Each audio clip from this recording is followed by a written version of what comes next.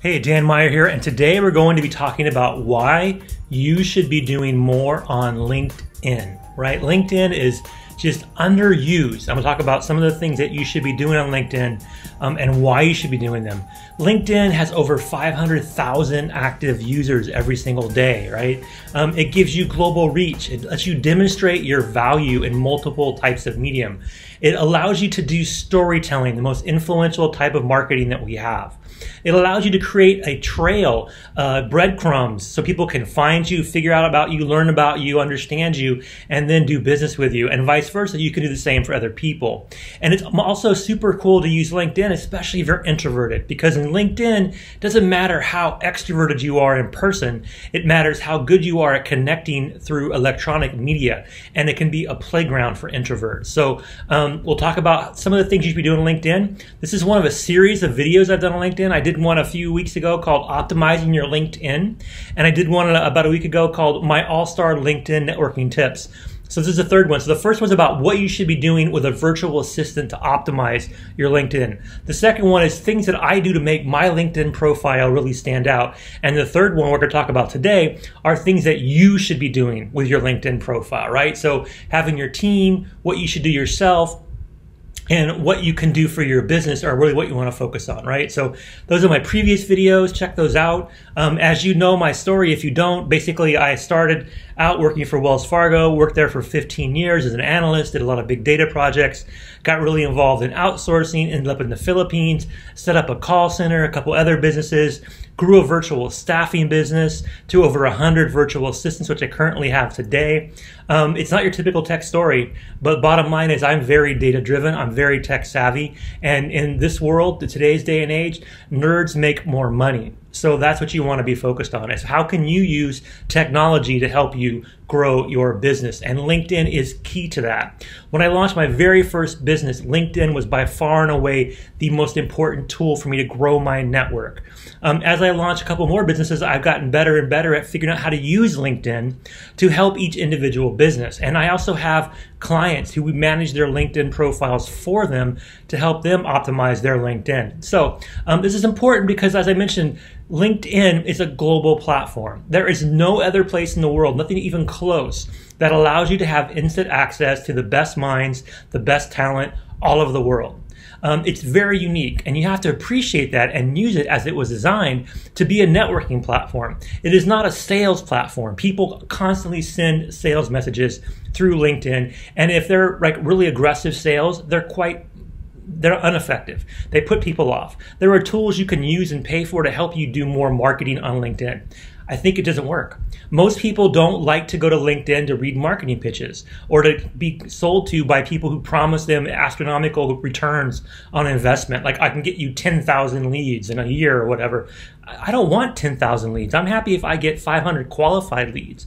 That's what I care about. And you can't do that by mass marketing. You have to do that by knowing your connections, right? They say that, you can have 15, 20,000 connections on LinkedIn. Most of it's noise. You're better off having 500 or even less quality LinkedIn connections who can help influence your business. You can help drive new traffic to you. You can refer things to you, who can promote you and give testimonials.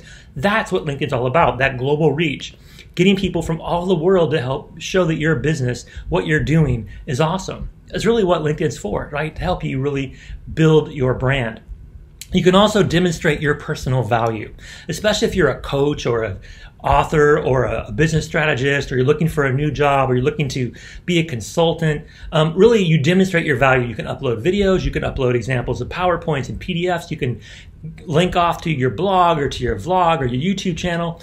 You can demonstrate your value on LinkedIn. LinkedIn is the best place for you to put the rubber, have the rubber meet the road, right? You basically want to put your best foot forward by putting quality marketing materials about what you do. So people, when they come across your profile, there's a depth of knowledge that they can glean that you have, right? They want to know that you're the expert in whatever it is they need a solution for, right? So this is what I did, right? I have a lot of information about how I'm really involved in data, analytics, data science, big data. Those things are keywords throughout my profile. I am an expert on analytics, and I do a lot of consulting and training and public speaking all around the world talking about big data. I also am into virtual staffing, so you see a lot of that mixed into my profile as well. The two key things in my profile that demonstrate my value show that I'm a data nerd and I know how to build a business through virtual staff, right? And you want to make sure your profile stands out. Professional headshot, not a lot of background stuff, keep it simple, really quick tagline, grow your business the way I grew mine. The next thing you want to think about LinkedIn is it's a great place to tell stories, right? To build narratives, right? Every day at a certain time, drop a video that's a narrative about why you're an expert in your field and the tips that you can give people and the success stories you've had and the things that you've done that made you to be who you are today. Talk about something people need to know about. Talk about things that will give solutions. Show people some of the content that you bring to the game.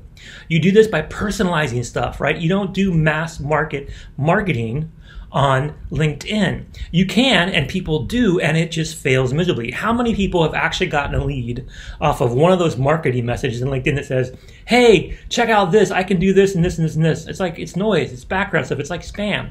People don't read it. Look at their profile, research them, find out who you have in common, look at their testimonials, look at what their strengths are, look at their projects they've been working on, look at their career path, figure out something unique that you can do to benefit them. You send out 5 of those a week, you're going to be much more successful than sending out 5,000 spam messages, right? That's really what you want to do, personalization. And you do that by building stories, right? You build stories around what people need to learn, what solutions they need to have, how you can help them do better in their business. You use LinkedIn to demonstrate your value through storytelling. Use a lot of cool visuals, right? Use visuals that are catchy. Instagram's so popular because of visuals. TikTok's so popular because of like the quick videos, right? Quick and visual. Your storytelling has to be quick and visual, like a minute, 2 minutes max, short videos, teasers, trailers, things to talk about what you do. You want to have these things in your profile to share how you can help somebody do the same thing for their business. How can you help them tell their story? The next thing is that you can stay connected so many ways. You can create so many different ways to connect with people. LinkedIn will help you tell you when people's birthdays are. It'll remind you when their anniversary for their work is. It will tell you when they got a new job. You can use each of those prompts as a way to interact with your audience, with your network, to see, first of all, who's still active, because LinkedIn is full of dead profiles. So many people set up their LinkedIn with their business email address, and when they leave that business, they never delete their LinkedIn. So you probably have half your LinkedIn profile right now, half the people connected to you are dead leads, right? So you want to do the paper trail. You want to see out who's still there. How long since your last contact? Do they respond to even happy birthday or happy anniversary? If they don't respond to any of that, then just delete them. Don't even be connected with them. If they respond, then notate that. Say, hey, they responded to this message. So now try something subtle, something simple. Casual conversation, something in common, share a way that you interact with in the past, something that you've both done, people that you know, whatever it may be. That's how you start building connections. Again, 5 of those a week are much more powerful than using LinkedIn to spam people to death. You're never going to get anywhere on LinkedIn by spamming people. The last thing that's important I'll talk to you today about LinkedIn is that it's a place where introverts can really excel. If you're analytical, if you're kind of quiet, if you love to write and share things, having well thought out stuff, if you make videos but you're not exactly trying to be extroverted and fun, you just want to share some of your knowledge, some of your intellectual property, this is a great place to do that.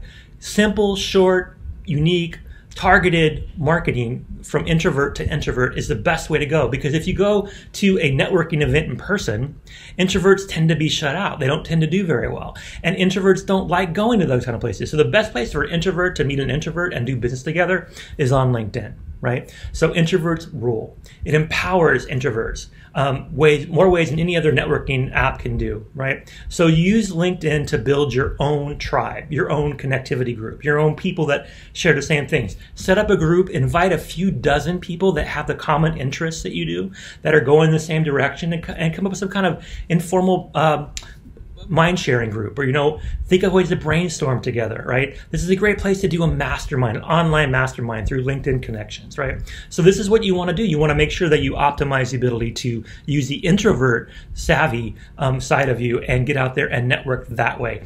Sending people mass sales messages, having loud, crazy videos, None of that stuff is going to be effective on LinkedIn. People don't spend time on LinkedIn like they do on Facebook or on Instagram, checking pictures out, watching people, doing things. People go on LinkedIn because they got messages from people on LinkedIn. They check the profile, they do a few things. Most of us don't go on LinkedIn to consume stuff unless it's like an afterthought or because we just went there for some other reason. Very few of us go to LinkedIn to get content. We go there to meet people. Keep that focused. You can still market on LinkedIn, but you want to use it for networking. So again, I mentioned this in the first video. I talked about how to optimize your LinkedIn, doing that with a virtual assistant. That's something, if you want to think about how to do that, it's a great value, right? So your time is way too valuable to be spent on LinkedIn day after day, every day, maintaining contacts. Even if you're only sending out 5 messages a week and only trying to add a few dozen, new connections over a month, and you're only posting in groups every once in a while, it's still time consuming. And you want to be able to do that because LinkedIn, again, is super powerful to grow your network. So the secret, my secret to having a very, very effective campaign on LinkedIn is having a virtual assistant manage my LinkedIn for me. A couple hours a day, every day, she goes on LinkedIn. She sends people anniversary greetings and birthday greetings and congratulations on the new job. She posts some of my posts into groups. She engages, she shares, she likes. She, gives applause. She does things to kind of show that I'm active. And when people choose to interact with me, whether they reply to my messages or they thank me for my comment or they say something that's important, then my VA will tell me, hey, talk to this person yourself. But otherwise, my VA is doing all of it, right? She's managing my LinkedIn. It looks like I have an all-star LinkedIn profile because I do. I weed out old connections, people that don't reply to any of my messages. And if people don't thank you for wishing them a happy birthday, do you really want to have them in your Rolodex? Why have them on your LinkedIn? Maybe because they have a good connection, a good network, and you want to maximize that. But once you've mined somebody's profile for everything you can get out of it, and if they're a dead profile, trim it out of there. Get rid of it. There's no reason to keep it around. Keep your profile manageable, right? It's important to do that consistently, right? It gives you a sense of clarity so people that are around you and involved with you are kind of on the same path. And it gives people a certainty that you are an expert, that you do cultivate good relationships, that your network is valuable. These are things that a virtual assistant can help you do. So if you want a virtual assistant to help manage your LinkedIn, among many of the other things that we can do for you, go ahead and text the word data to 26786. That's DATA to 26786, or go to sonicva.com. It's SONICVA.com. Either way, reach out to us. Tell us what you're thinking about having outsourced. If you want us to manage your LinkedIn for you, we can have a VA spend a couple hours a day really optimizing your LinkedIn, and it will grow business for you. We will find better people for your network. We will engage with them, and we will keep your profile at the all-star level so people can see that you're a mover and shaker, that you're legit, that you actually bring value. That's what you want to do with your LinkedIn profile. If you're doing that, it's worth your time. So again, these are things that you should be doing on LinkedIn, whether it be you or a virtual assistant. You want to be doing more on LinkedIn than you are now. So that's my talk for today. Thank you for your time. Now go out there and have a wonderful time.